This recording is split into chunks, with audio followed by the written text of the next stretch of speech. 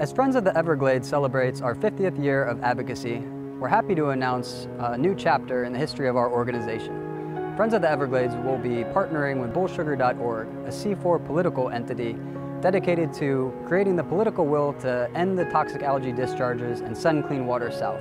As a part of this partnership, the Bullsugar Alliance will be merging into the Friends of the Everglades, and we will continue our C3 advocacy along with Bullsugar.org's C4 work. This partnership will allow us to increase our influence and impact on Everglades restoration issues and continue the fight that our founder, Marjorie Stoneman Douglas, started half a century ago.